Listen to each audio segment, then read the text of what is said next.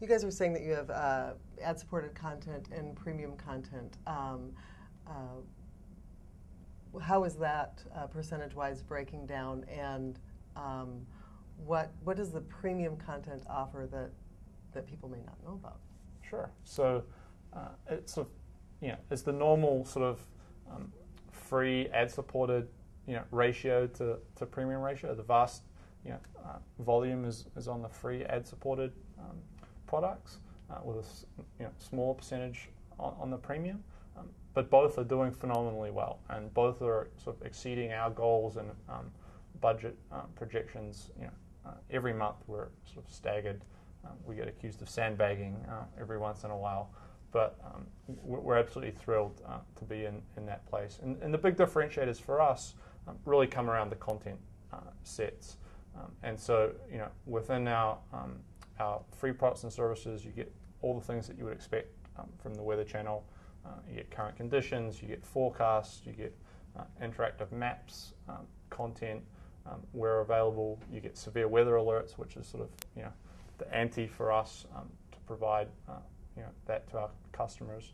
Then within our premium products, we provide sort of enhanced weather data. We provide LBS products coming very soon that'll give consumers weather where they are, not at the nearest airport, but where they actually are. So that I think will make a big leap forward in the marketplace. And then the other thing that we provide today on the iPhone and rolling out on other platforms with our premium service is our TruePoint future radar.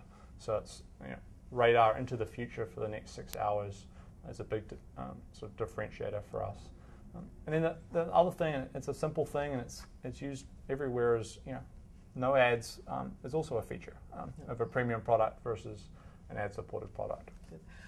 Speaking of ads, there's been a lot of talk in mobile advertising that there's too much inventory available, there's not enough, the measurements don't work, the metrics are not there. What is mobile advertising is coming, but again, it's still early on in the thing. And so, what are the frustrations for you, and what are the things that you think we're, as an industry, well on our way to solving?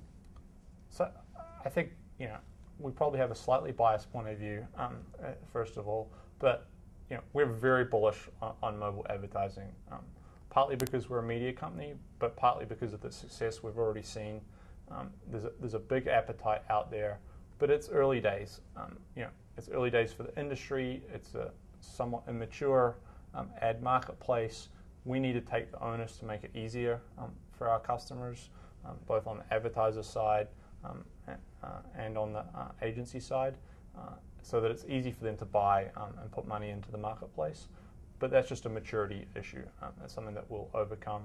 Measurement is in that same category. It's really a maturity issue. I think we're going to see measurement in the next 12 months come online, and I think the early results are so promising for the types of targeting and the capabilities that are available on mobile that the promise of right time, right place advertising is deliverable, and we can do some of that today, but that's going to become even more compelling in the future. Good. Well, thank you for your time. I appreciate it. You're welcome. It's my pleasure.